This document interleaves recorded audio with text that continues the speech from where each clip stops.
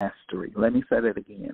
As a leader, as a CEO of a company, as somebody that has influence in the lives of people, I cannot lead people forward into a tomorrow that I have not developed and grown to first embrace myself. I always tell people, you have to travel that terrain before you can take anybody else there. And what we have is a generation of people that are claiming to be experts, claiming to be masters, claiming to have all this wisdom, but they don't even know where they're going. And so how can you lead people into a tomorrow that is not yet born to time when you don't even know what you're doing? And so one of the things that keeps me sharp, fresh, always growing and developing is I realize that I have to stay ahead. And I tell people, some people say you want to stay ahead of the curve. I don't just want to stay ahead of the curve. I want to be on the cutting edge in everything that I do. And if I'm going to be on the cutting edge, I got to keep cultivating my capacity and growing. And I want you to understand that growth is not going to be convenient for you. If you expect everything to be easy, to be a cakewalk, to be just, simplistic and no challenges, that's not realistic. But at the same time, you still have to remain committed to growth and development if you want to be successful. In a culture that emphasizes inspiration and motivation, I have always operated countercultural and emphasized intentional living and personal mastery. I want you to get this whole inspiration, motivation thing out of your head. I mean, it's good. I want you to be inspired. I want you to be motivated. But more than being inspired and motivated, I want your life to change. One of the most disheartening things for me to hear from a person is that I simply inspire them. Because inspiration doesn't necessarily lead to action or transformation. One of the most rewarding things I hear from people is that I have not only impacted their life, but motivated them to transform their life. This lets me know that I've really gained influence with a person. You don't have influence because you inspire somebody. You have influence when you lead a person to action and transformation in their lives. And so I don't just want you to be inspired. I want to see change happening in your life. And one of the things that I'm so grateful for is that over all of these years, I continue to hear stories continually of people's lives that are being transformed, because they're not just hearing me give them some information or just reading a book. They are actually putting these principles into practice in their lives, and it's producing. Ultimately, you don't need inspiration to change your life. You need to be fully invested in order to change your life. Let me say that again. You don't need inspiration to change your life. If I see one more inspirational quote, and this was one of the things that is interesting to me about social media. I mean, people will go like 500 quotes, and they won't do anything. I mean, that's great. You read some words from Walt Disney. Wonderful. But guess what? Walt Disney has fulfilled his purpose. He has fulfilled his vision, and he's gone on, and his vision is still living. And so I want you to go create something. Hang out on people's timelines and like stuff. I want you to get busy doing what you were put on this earth to do. And I want you to realize that you have to be fully invested in order to change your life.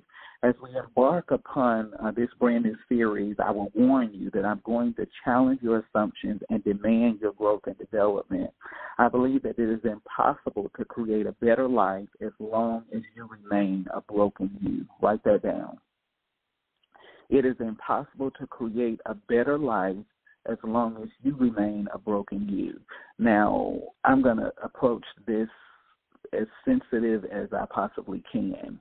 As a leader and as someone that influences people and consults and advises leaders in different capacities, one thing that you will know right off the bat, even not being behind the scenes, you know that we have a lot of gifted leaders.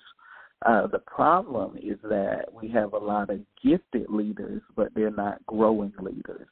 And a lot of leaders are not growing because they are trying to lead from a place of brokenness and not wholeness.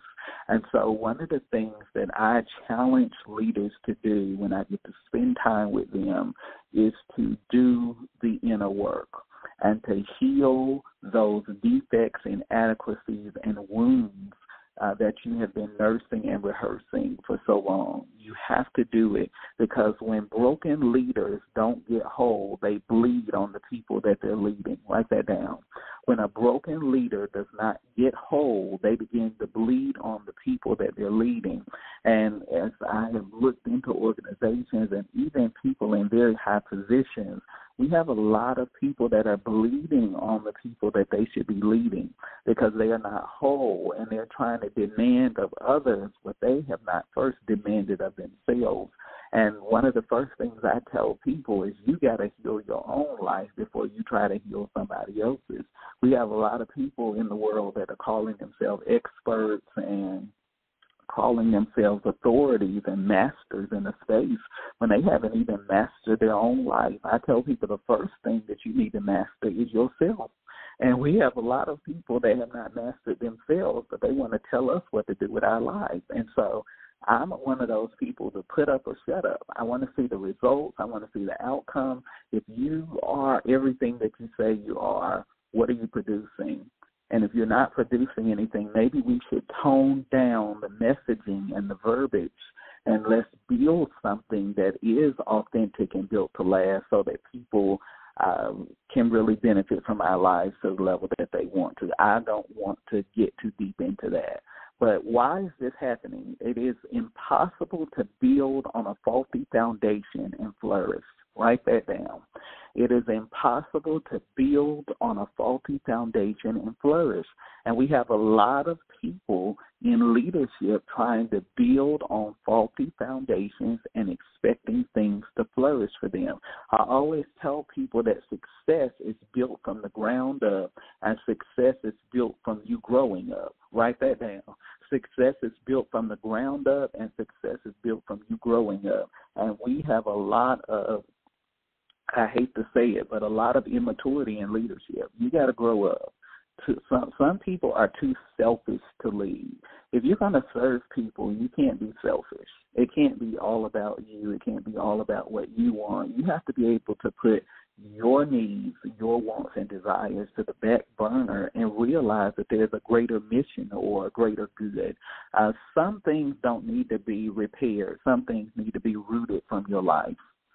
I can't say this enough. A lot of times when we're trying to salvage things that we need to destroy, there's some things I know as I look back in retrospect now that I was trying to salvage, and it's like, Jamel, why were you trying to salvage that? It's gone. You can't repair it. You can't fix that. You can't make something that is broken operational when it doesn't want to be fixed or doesn't have the ability to be fixed. And I think a lot of times we waste a lot of energy on things in our lives that are irreparably broken. You can't fix that. And so instead of trying to repair it, root it from your life, get it out of your thought pattern and process, and begin to work on building something new through your life. The first pillar to growth is the pillar of buy-in. I feel like this is so good. I don't know how far we're going to get because I'm already over in the introduction, but this is good. This is going to help somebody.